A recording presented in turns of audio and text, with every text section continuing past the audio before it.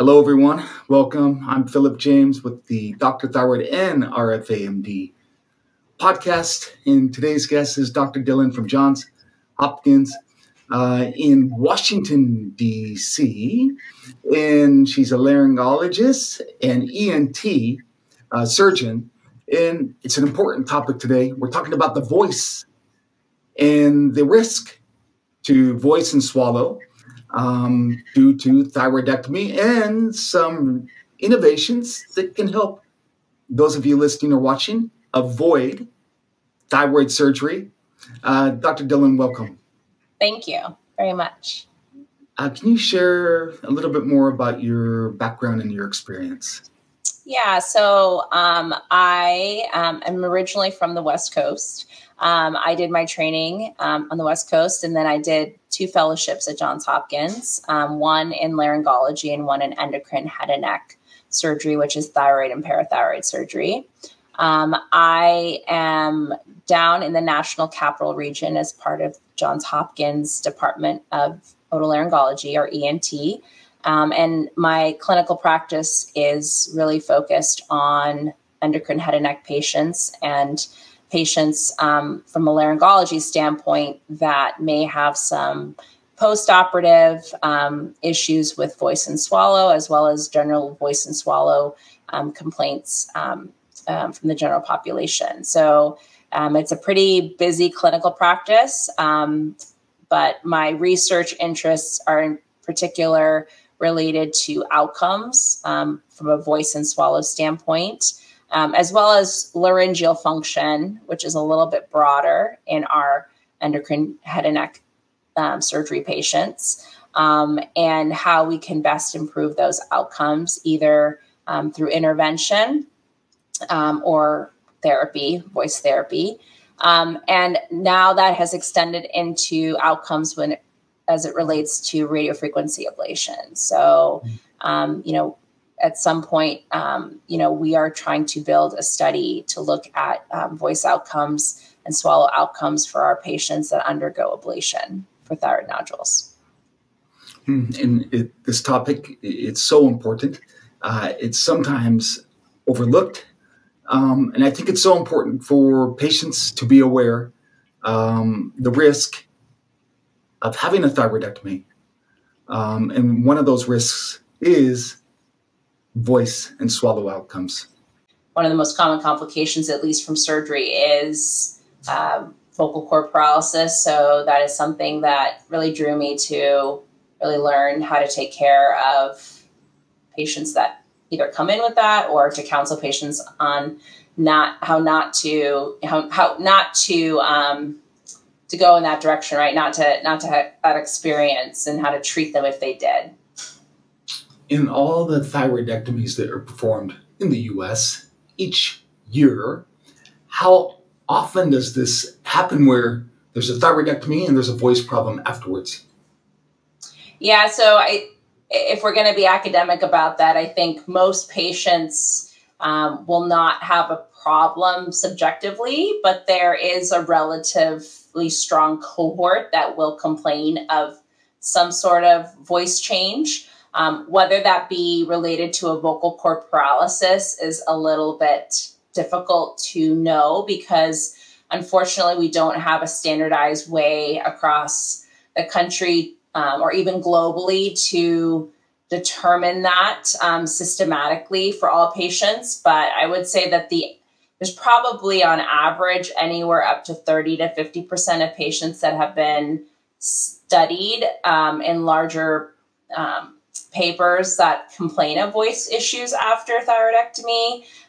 The number that actually have a vocal cord paralysis isn't negligent, but it's somewhere maybe in the range from a temporary basis up to 15%, and maybe even higher depending on what we read. Permanent paralysis is a lot less, but again, 1 to 2% isn't a small number when you're that patient. So it is something that is still an ongoing point of research, but the numbers are relatively high enough for us to be cognizant and aware as surgeons to not want that or not have that for our patients. Is it okay to group voice and swallow outcomes, or can they be separated? That's a good question. I think a lot of us look at the literature and we see a lot of what has been described as voice complaints or voice outcomes for patients. And I think sometimes the swallow component is neglected. But I think if we're going to separate the two, and what the best studies show is that actually dysphagia or swallowing complaints is a lot higher for patients. Again, these aren't large studies, but the largest we have show that patients can have, up to 60% of voice complaints in a temporary period, which is anywhere between post-op and 3 months. Again, usually getting better over time, but within those first 3 months, that's a pretty high number. So I would separate the two, but it's also with the intention that if we're going to be looking at those outcomes, we really need to ask the right questions when we're seeing patients, and not forget about, the swallow if we're asking about the voice, and vice versa. The obvious one would be like the severed laryngeal nerve, but are there other problems that occur sometimes post or during thyroidectomy? Yep, that's exactly it. I think we always look at the concern about if that nerve has been affected, mainly if it's been cut or if it's been, injured intraoperatively. And for most surgeons, we're pretty knowledgeable. If we see the nerve, then we're able to determine if there is a visual injury to it or if it unfortunately was cut. But despite that, there's a lot to be said that even in a perfect nerve dissection, postoperatively, patients can still have complaints. And the best that we can attribute those complaints to are muscular issues intraoperatively. If we've been too close to some of the laryngeal muscles extrinsically near the thyroid, there's a small branch called the superior laryngeal nerve, which controls a lot of pitch and projection for patients. That also lies very close to the thyroid. That is much smaller to identify, and it isn't always visualized, but there can be concerns that there was injury to that nerve. Healing from surgery, we have a scar for most thyroidectomies in the neck that include a lot of muscles that have been opened and closed. So scarring, healing, that can lead to a lot of functional voice and swallow issues. So it's actually a pretty broad range of what we call laryngeal dysfunction. And I think that sort of ambiguous cohort of patients that don't have a laryngeal nerve or recurrent laryngeal nerve injury, we still have to figure out what's going on with them, because ultimately their outcomes aren't the best, even months and years after surgery. So we still need to make sure that they do well as well. For the ones that have the severed laryngeal nerve, I think the problem is quite clear. What are some of the issues that might occur that aren't, say, severed laryngeal nerve, but are still issues?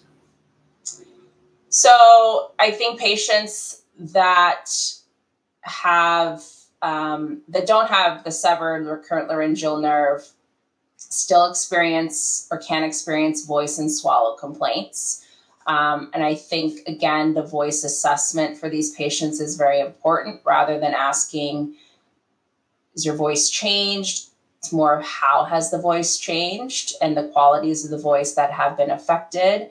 It can range, and so it's really good to investigate what specific qualities of the voice have changed for that patient, because it could be 1 or 2 qualities, it could be a whole bunch of qualities. So, for example, vocal fatigue, being able to get loud, pitch, range, intonation, pain, discomfort. With voicing, those are all very important. The same goes for swallow. I think we need to ask patients, is it a matter of being able to swallow and things going down the right way? Or is it pain or discomfort? Is it a sense of something stuck in the throat? Other issues that patients can have that aren't necessarily voice or swallow, maybe a cough, a tickle in the throat that's unexplained, or a whole series of events that can be related to certain triggers that result in coughing, throat pain.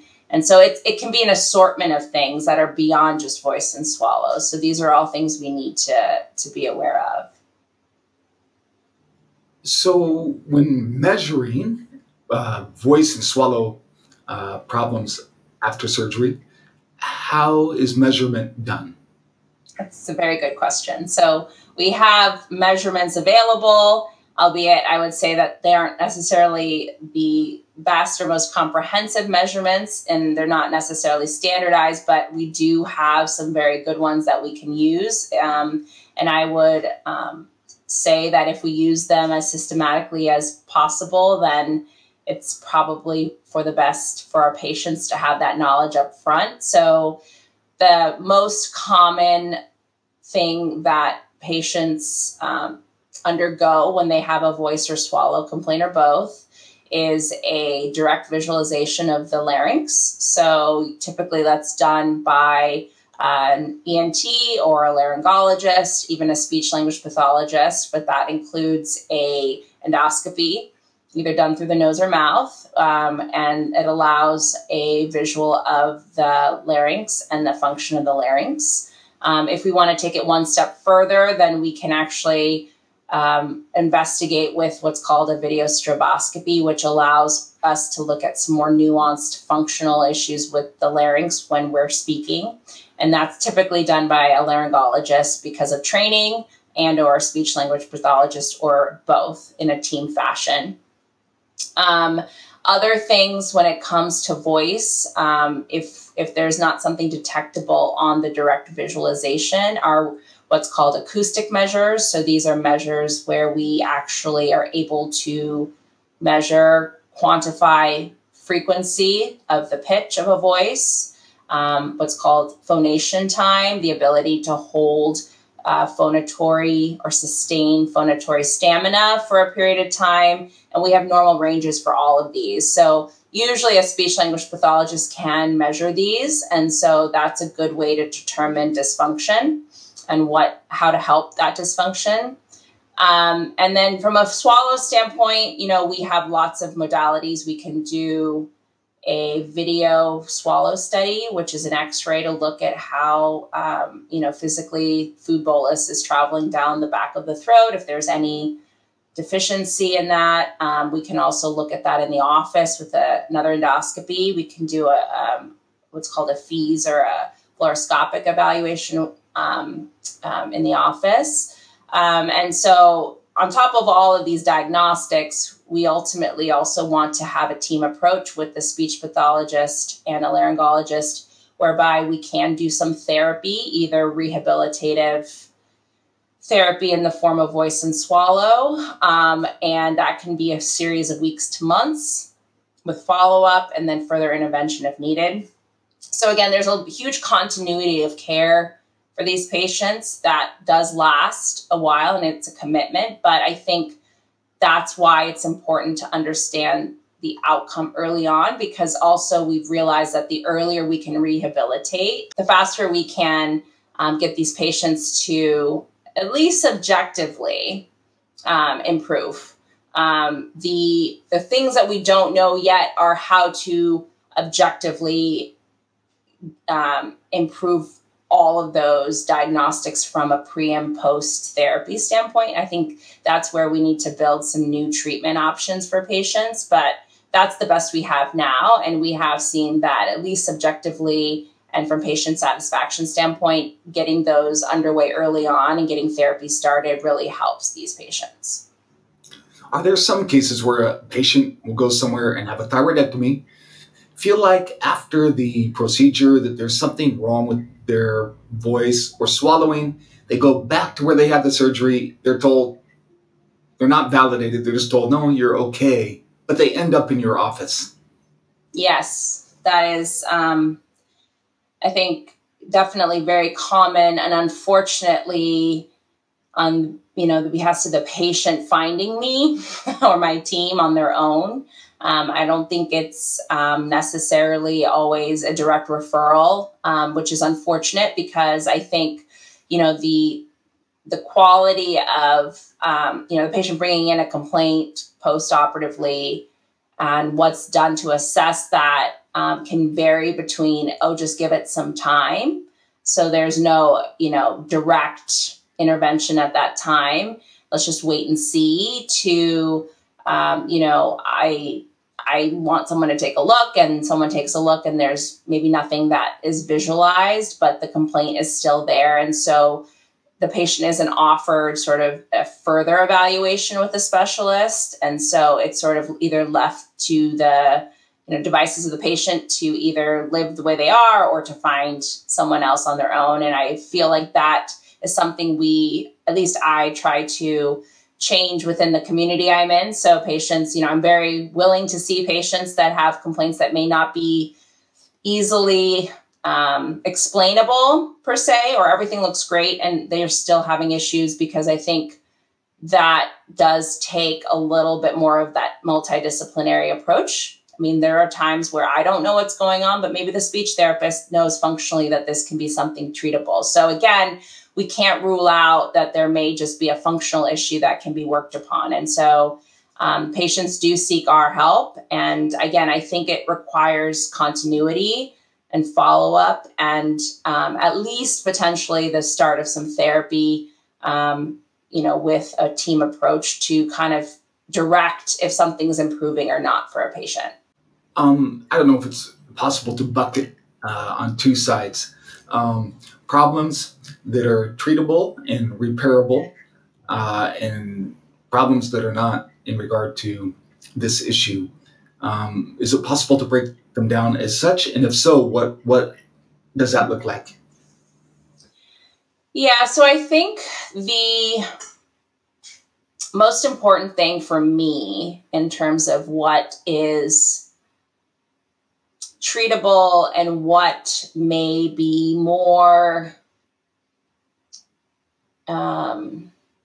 involved, I wouldn't say untreatable, but more involved in terms of treatment planning, is the ability to do a really good exam for patients with laryngeal complaints. And that's sort of where do we start to get the best information to make a diagnosis, but also a treatment plan that may include plan A, plan B, plan C, or just plan A, because we may be sort of out of other options at the starting point. So what I mean by that is I like to do a really good joint appointment with my speech therapist. That includes a video stroboscopy, which is what I mentioned before, a more nuanced exam of the larynx rather than just a direct look to make sure everything just generally looks okay.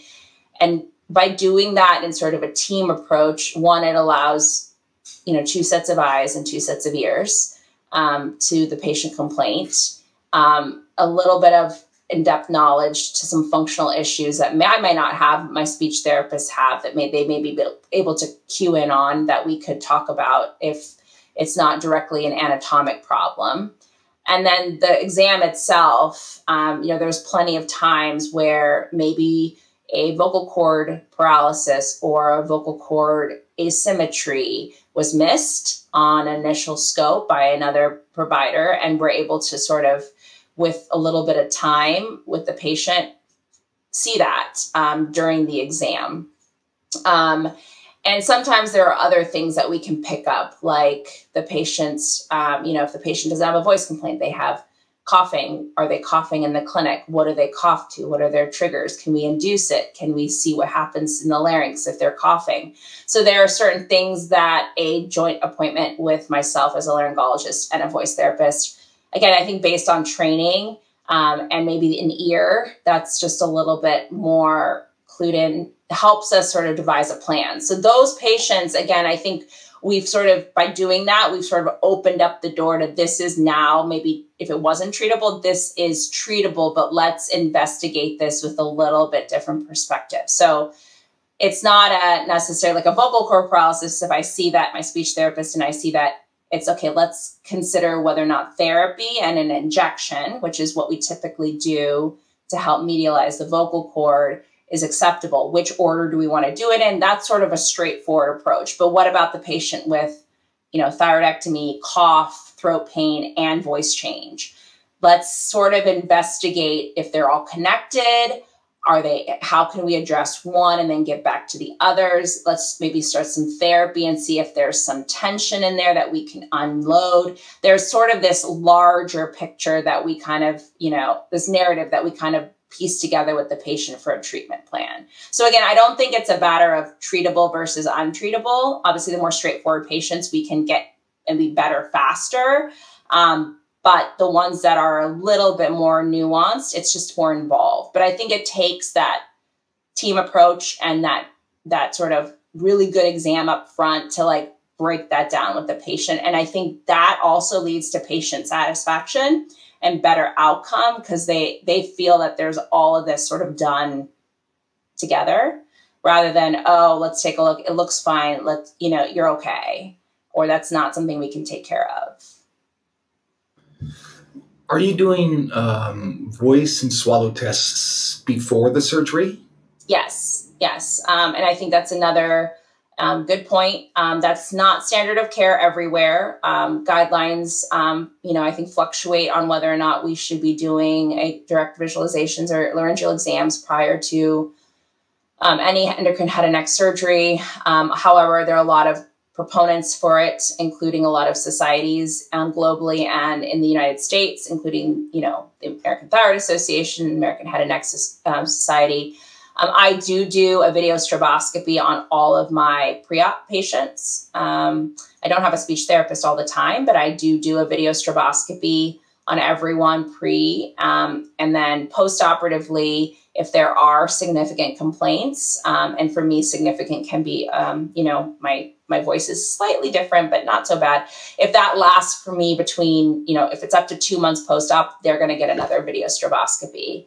But I like to know that at my post-op appointment, which is usually within 2 weeks, and we kind of continue to follow. If nothing improves, then we do want to scope and get them into therapy right away. Mm-hmm. So that's sort of my protocol from a pre and post-op standpoint. I guess from a patient's point of view, there's a certain level of peace of mind that a surgeon is putting the kind of attention that you're putting into voice and swallow.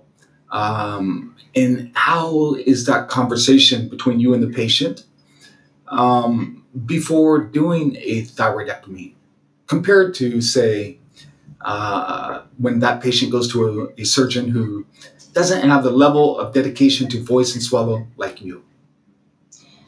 I think regardless of the knowledge maybe of the laryngology component in head and neck or endocrine head and neck patients, I think the most important thing is to make sure the patient is informed that there is a risk to, one, the recurrent laryngeal nerve.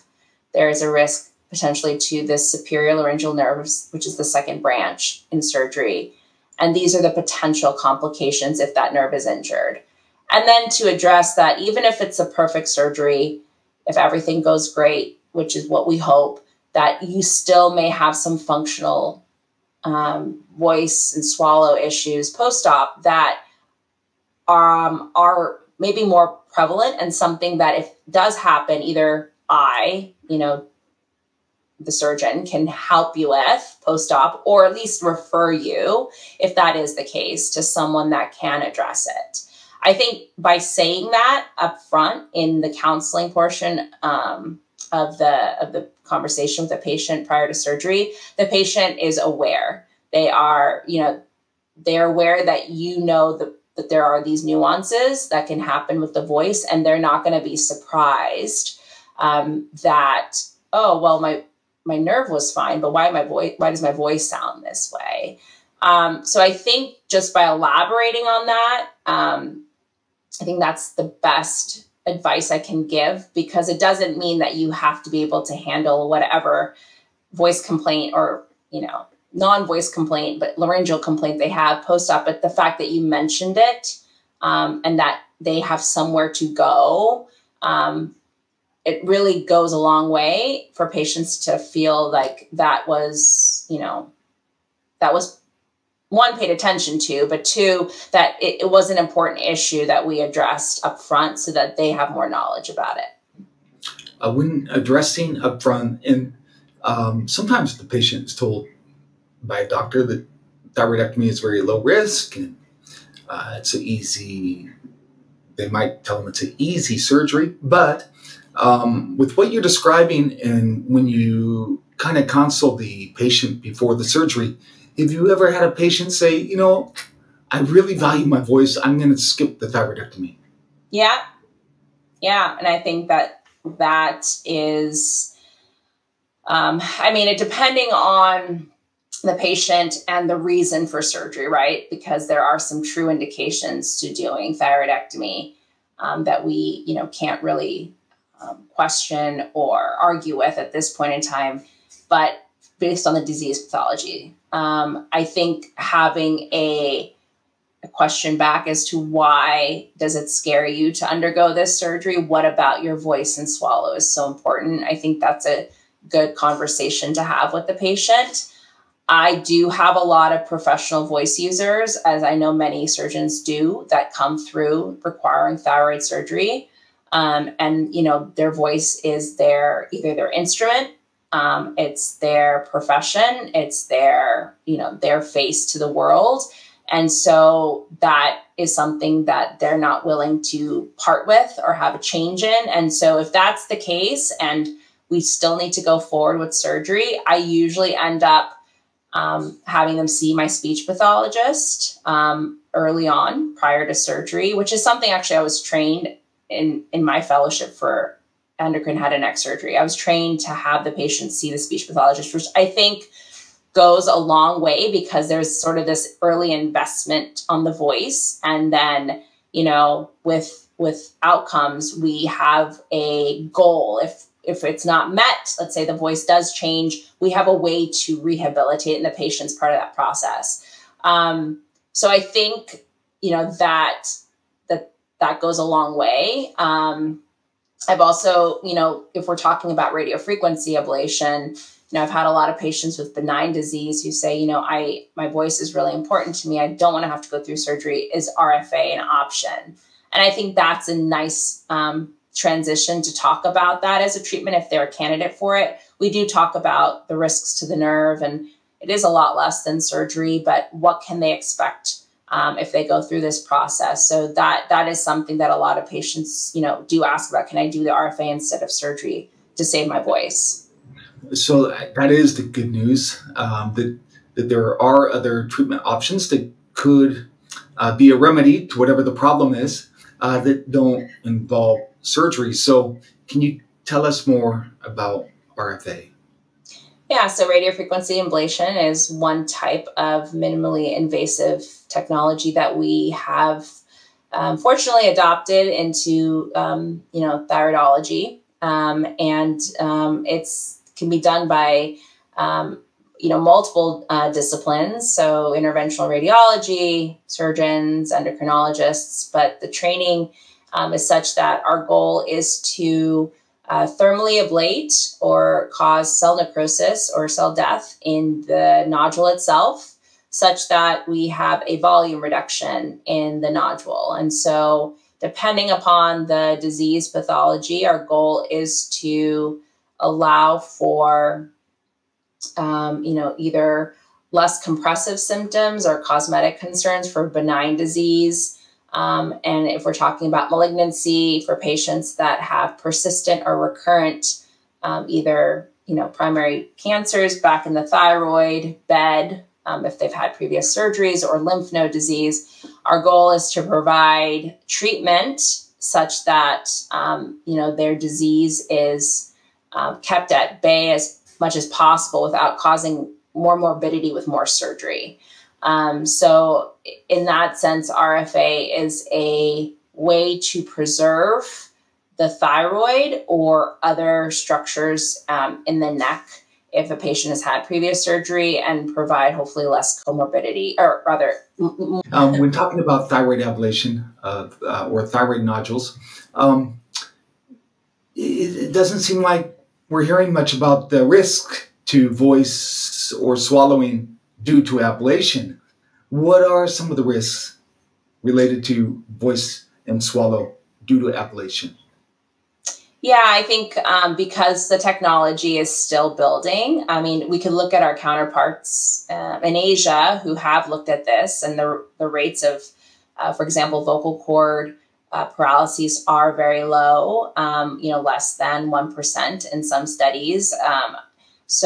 But, in terms of the technology, at least in the United States, we're still building upon our numbers and our results. But again, I think generally speaking, the risks to the voice and swallow specifically is really due in part to that recurrent laryngeal nerve, which is still a direct target to the approach with the RFA treatment. And what I mean by that is, depending on where the nodule is, the size of the nodule, the amount of energy we use, how we approach the nodule, we can potentially get into this area that's sort of near the trachea and the esophagus, which is where the nerve sits on either side of the neck. And so if we get into that zone, we can potentially cause injury, thermal injury to the nerve, which results in a vocal cord weakness. And so, we have to be very mindful of that. I think one thing that a lot of the advocates for RFA, and myself included, understand about RFA over surgery is that a lot of our patients that go through this process are awake. So we do this in an office or an endoscopic suite, whereby we have the advantage of having them speak with us during the procedure. And so one of the abilities to for us audibly is to detect any voice change while we're doing the procedure, which isn't something we're able to do intraoperatively. And by doing that, by knowing that we can hear a change in voice, or the patient notices a change in voice, we have the ability to potentially stop and maybe even reverse the voice change. So we can cause potential or nearing potential injury and reverse it, such that there is a recovery. And so we're not sort of left with permanent vocal or swallow complications that we might see in surgery. What kind of attention should be given to voice and swallow related to ablation in regard to research? Yeah, I think this is an area that is still being looked upon, like I said, based on numbers and data. I think, for one, we all agree, and guidelines would recommend that we do a laryngeal exam for patients pre-RFA and post-RFA to verify that we have intact, laryngeal function prior to starting a procedure, and we know what the laryngeal function is after, at least anatomically.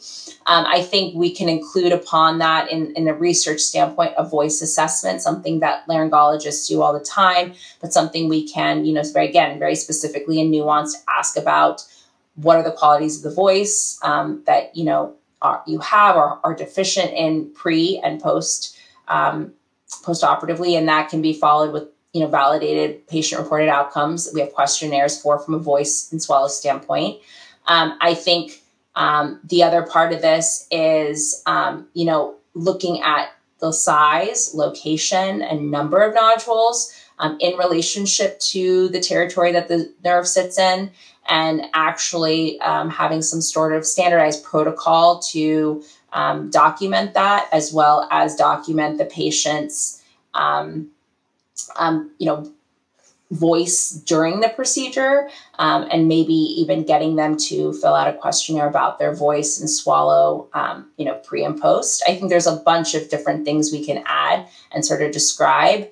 Ultimately, I think if we show in our post-procedural laryngeal exam that there's no evidence of at least a true weakness or paralysis, then that would show that the risk is very, very low in RFA over surgery. But that would be a nice way to kind of sum that up if we had enough patients in a study. If it's a patient listening to this episode and they're scheduled for a surgery, should the patient take for granted that every operating room is the same in regard to technology? Because there's so much great technology today compared to even 5 or 10 years ago in regard to even preserving the laryngeal nerve. Should every patient assume all operating rooms are equal in regard to technology?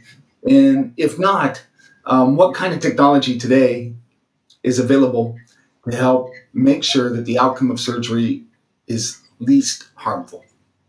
Yeah, that's a great question. I think, no, you can't assume that every operating room has the same technology. And I think it's a good thing to ask generally when patients see a surgeon for endocrine head and neck surgery, thyroid, parathyroid surgery, that they ask, not, the number of cases that the surgeon may do, the typical, team in the hospital. Is this, something that, there's a team approach to, and in terms of not just the surgeon, but, the pre and post-operative management of the patient, and intraoperative management, because that can all be very variable. And so it's a good question to ask upfront in terms of a patient wanting to know what sorts of amenities or technologies a surgeon may use or have with his team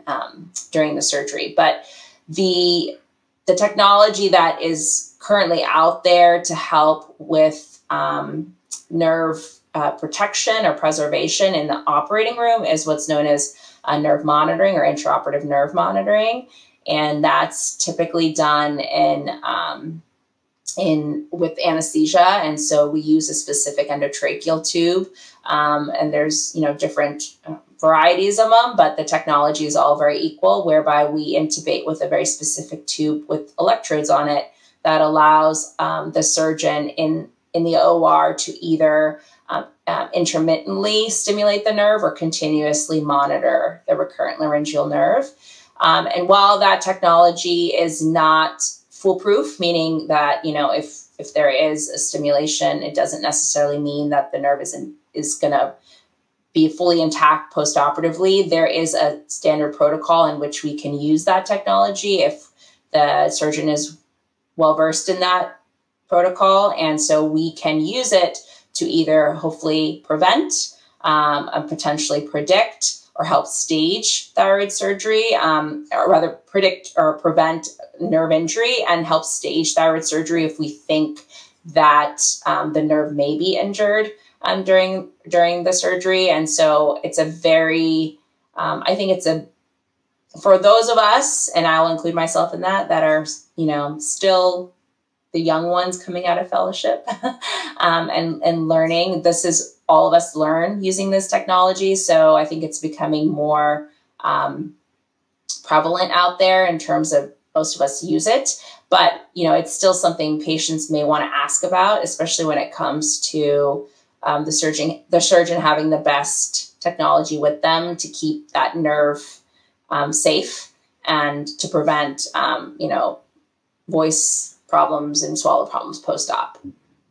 Well, it's exciting, actually, Dr. Dhillon, you referenced to the new generation that you're part of in treatment professionals for those who need thyroidectomy or some sort of treatment for a thyroid nodule, because it feels like the new generation is paying attention to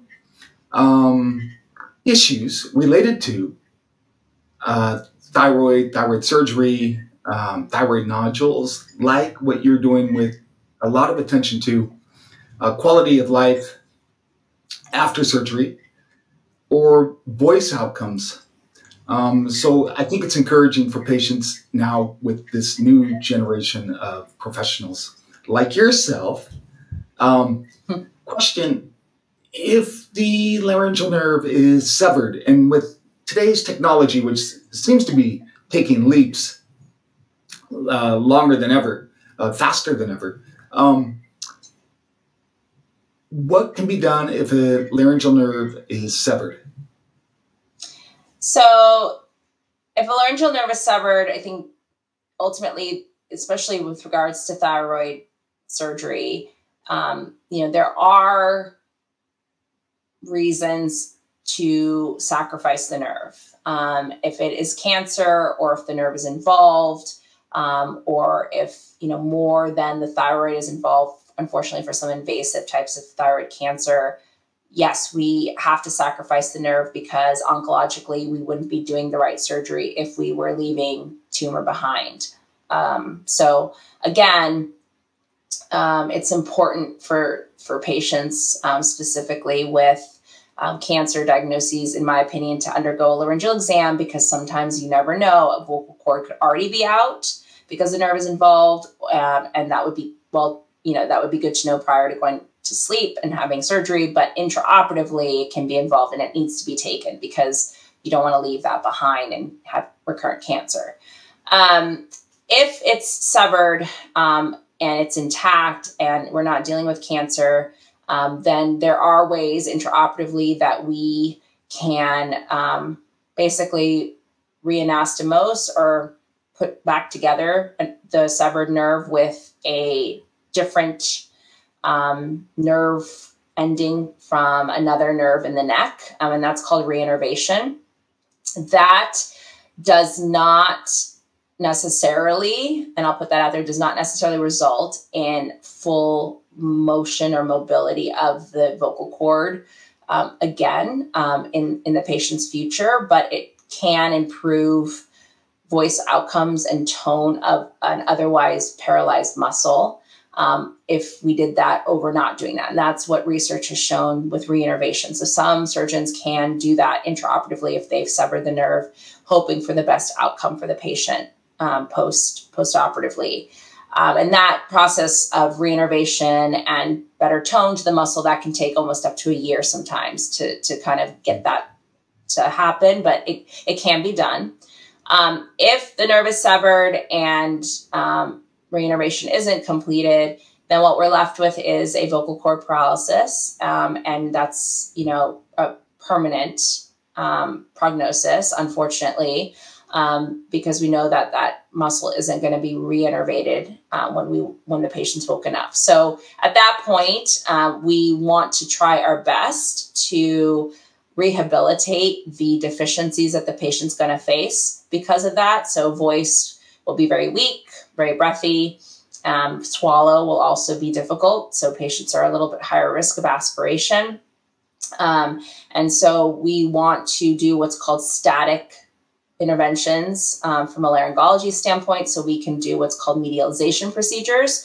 So that can be anything between an injection to the paralyzed vocal cord to basically bulk it up and push it closer to the midline of the larynx so that there's no gap between the vocal cords, to a permanent implant, which is called a thyroplasty. So these are all things that we'd want to have a conversation with the patient after their thyroid surgery, parathyroid surgery, to have that discussion.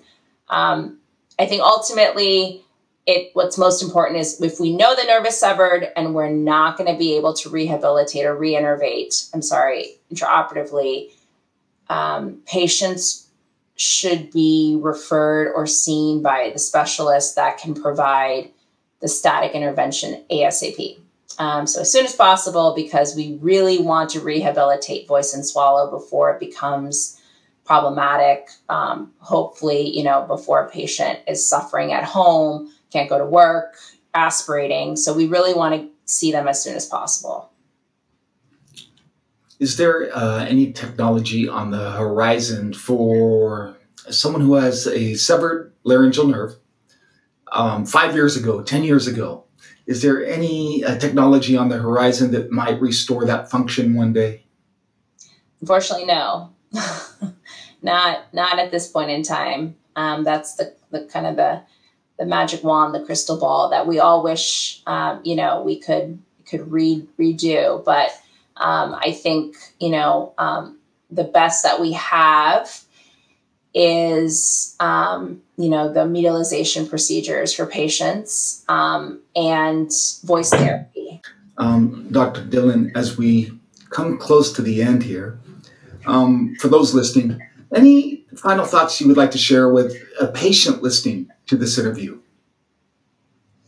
Yeah, I think as a patient, I would advocate for you to do your research and know what outcomes are important to you, but also the potential risks of any thyroid, parathyroid surgery, as well as what you can find online about RFA and the most well-informed sites, and bring that information to your surgeon if you're going for surgery, and discuss what's important in terms of outcomes.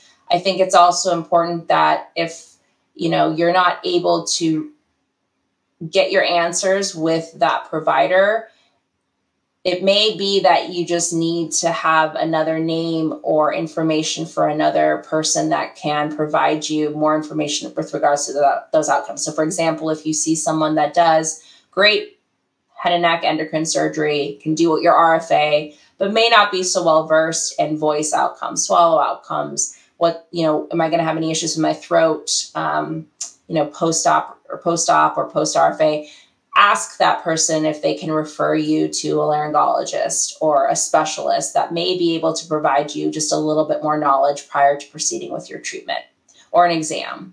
And I think by being that person on the other end, I appreciate that because it allows me to have patients reach out to me if they need me. And I may not be their thyroid surgeon or their RFA provider, but at least there's a continuity there. And hopefully they walk away from my appointment with some more knowledge on what they want to do and how they want to proceed. So I think being the patient and having that, in your Rolodex or in your phone as a number or contact for another specialist, it provides maybe a little bit more safety or a little bit more peace of mind that you know where to go in case something goes wrong. But it's good to ask, and it's good to be an advocate for those outcomes for yourself prior to proceeding. And I think for patients listening, when they're faced with the possibility of a surgery, when I interviewed Dr. Leo Angel in Brazil, a surgeon who offers ablation, and he discussed how important it is when selecting a surgeon that the patient knows that the surgeon has a full toolbox of options, such as ablation. But I think it goes further in that toolbox as a patient is talking to surgeons. And I think there's a certain level of comfort if the surgeon walks into the consultation and brings up issues such as voice versus a surgeon who does not bring up that issue, but also offers surgery alternatives. Can you just touch a little bit on that toolbox? There should be a level of confidence the patient feels when their provider is talking about these issues that could go with surgery. Yeah. So hopefully this answers the question. But I think, when I walk into the room with a patient for thyroid surgery, obviously voice and swallow, we talk about it pretty frankly, and I bring up risks and potential, the potential of functional issues and how, that can affect the patient, even if they're not even thinking about it potentially at that time, because they're really focused on the thyroid or whatever. And we have to focus on all outcomes. But I do my best to suggest that if there is a risk and we have to address that risk, this is what I can do as your, post-op. In your post-op visit, if you came to me with this complaint, this is what I can do to facilitate improvement if you, do have those concerns or have those dysfunctions. So, I provide injection laryngoplasty or medialization in the office. I do implants in the operating room. God forbid there's a permanent vocal cord paralysis. We do voice therapy all the time in the office, so getting them plugged into the therapist. We talk about the cough and the tickles and the throat pain, and laryngologists have adopted a nerve block to the supralaryngeal nerve to treat a lot of pain and cough, and that's been around for a while, but I implement those in my daily practice. So I have had a lot of patients that have had some discomforts post-operatively, and usually temporary, but we can implement those treatments right away to see if they improve. So those are all part of my toolbox. On top of, I think, maybe the benefit of being a laryngologist and an endocrine head and neck surgeon is I think I hold on to my patients a lot longer than maybe some surgeons, just because that continuity stays with me if there is some sort of dysfunction, and I like to see it through.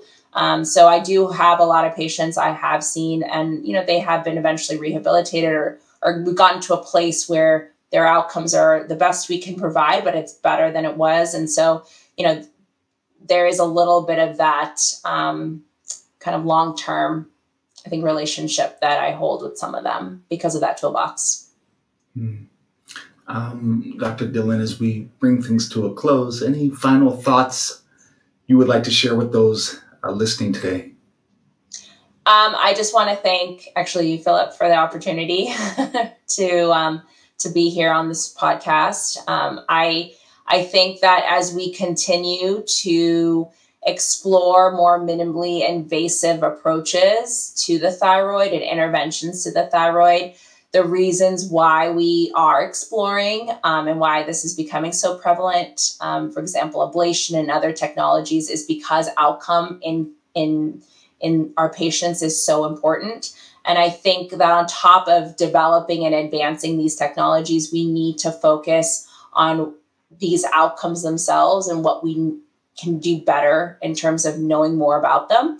And so, that's kind of my hope and my goal in my own career, is to kind of build upon maybe the larynx and see, what are the things that we can improve upon with the technologies, and how can we best address and maybe even quantify those outcomes for our patients. Well, thank you. And for those listening or watching, and you want to get in touch, all of your contact info will be in the description to this episode. Thank you, Dr. Dhillon. Yeah, thank you. That was great. I appreciate that.